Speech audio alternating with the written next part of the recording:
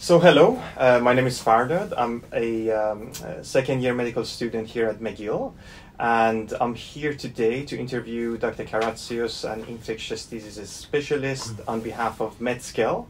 So Medskl.com, that's for an online platform for the medical community to learn and thrive. So here we have Dr. Karatsios. Why don't you introduce yourself, please? Good morning.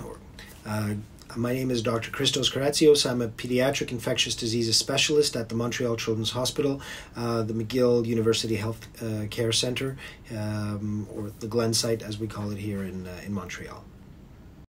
Okay, perfect. So talking about the coronavirus, what's your impression of COVID-19 or SARS-CoV-2 Yeah, so SARS-CoV-2 or SARS coronavirus 2019, which is the name of the virus officially. COVID-19 is the disease that it causes. I think it's a pandemic, period. I think it's been a pandemic for at least a week and a half, maybe even more. I think the World Health Organization is being overly cautious, and I don't know why. There could be political reasons behind it, but it's a pandemic. It's here. We cannot stop the community spread as it stands right now, because there's no coordinated global response yet. Each country is doing its own thing. Each district within a country or each province is doing its own thing. There's no central directive. Unfortunately, it's going to spread through the community before it actually stops, and maybe before the WHO declares it as a pandemic and starts having a more global coordinated response to this. Is it dangerous? Everybody's asking this. The danger is not that it is deadlier than, it's not the plague. It's not SARS, which killed 10% of the people infected. It's not MERS, which kills 30 to 40%. But, it's not Ebola, which kills 60%. But it is quite infectious. There's infectious diseases experts, we talk about a number called R0, which is the potential infectivity rate, which means, R0 for this one is anywhere between 2.5 to 3, which means that one infected person has the potential of infecting 3. Those 3 infected people each have a potential of infecting 3. Those 3, so it's easily infectious. And the mortality rate that they quote, China 2%, Italy right now 3.5%. But South Korea 0.6%. It all depends on the denominator. We don't know what the denominator is because we have not been testing everybody. And people have mild disease, they think they've got the cold, a simple cold, yet they may have SARS coronavirus 2 or SARS COVID-19. And so the issue is, what do we do when we spirit out these numbers? Probably the death rate is close to about 1%. But even at that estimate, if it's going to infect 100,000 people, 1% of 100,000 people is still, 1,000. It's still 1,000. So that's 1,000 deaths. And if we think about the numbers that are being quoted out there in terms of the severity of this disease, so 10%, 15% of people who actually get it get a severe disease that require, ICU. So if 100,000 people get it, 10% of 100,000 is 10,000. Do we have 10,000 ICU beds? We don't. And that's the concern that we have. And we're talking about 100,000. Or globally, when this is done, right now globally we're 100,000, but globally when this is done, could be close to 1 million people getting infected, or even more. I don't know if our healthcare system, I don't know. I know our healthcare system is not equipped to see the severe cases. And who gets severe cases? The severe cases are people who already have underlying cardiovascular problems, people who already are immunosuppressed, and of course the elderly.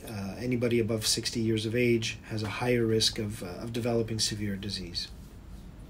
Right. Okay. Thank you. And I just have a question about the mortality rate that you mentioned. Yes. In South Korea being 0.6, and in Yes. some other places being above maybe 2 or 3. Mm-hmm. Do you think it's just that mortality rate, that number? Is it just a virtue, just by the fact that we don't test everyone, so we have fewer numbers in this place or more in that place that we know of, and that kind of skews the mortality rate, or there's better care, more ICU beds, or why do you think that difference? I'm not sure about the ICU number of beds in South Korea. They're quite an advanced economy. They have a very good healthcare system. What they do have is a very good lab diagnostic and reporting system. So they have tested many more people. 160,000 people and more have been tested, whereas in the United States, for instance, I don't think that number is any close. The numbers have jumped in the United States, the numbers have jumped in Canada overnight, because suddenly we are now allowed to, the test is to test anybody and not just people with travel to China.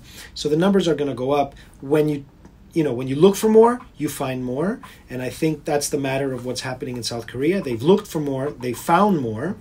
But at the same time, that mortality rate has gone down, because we know that, they've probably tested a lot more asymptomatic people, which increases that denominator and makes the disease less sexy.